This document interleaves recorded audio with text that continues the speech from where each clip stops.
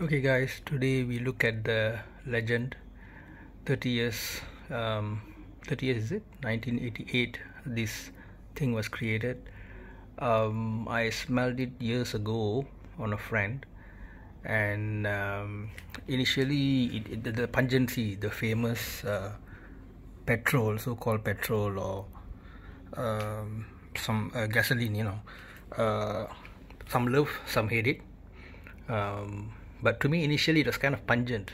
I thought it smelled like someone killed an insect, maybe a bed bug, or something like that. It hits you.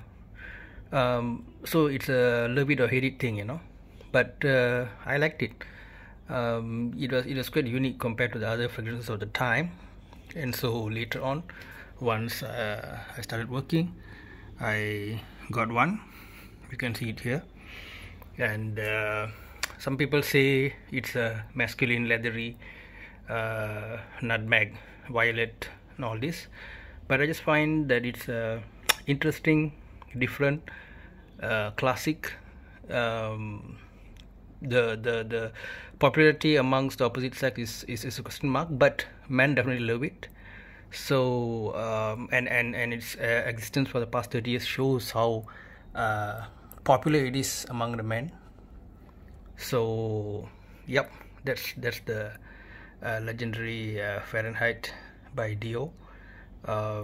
Regardless of the popularity of women, I believe men will continue to support it.